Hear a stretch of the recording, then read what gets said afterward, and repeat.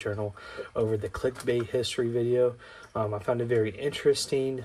Sarian brought up how if two people search a broad topic, and for her example, she used global warming, that they will get two different search results, and how that is powered by the algorithm's assumption on what you would like to see.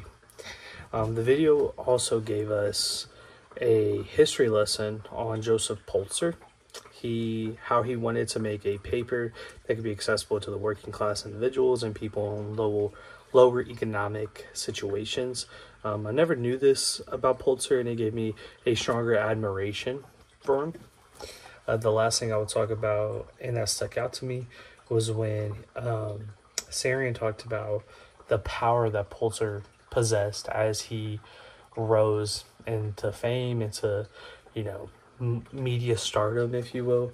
How he owned the Cosmopolitan and a bunch of other different publications, and when she was saying this, it almost seemed like he had a monopoly on media.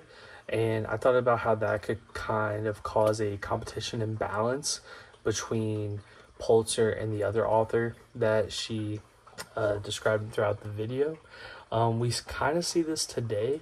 The Twitter files that came out, it was talking about how one particular party was directly influencing what people saw, and how that took away from voices on the other end.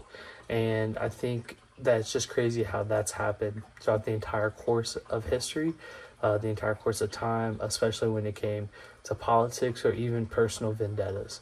So yeah, that's my video journal for week.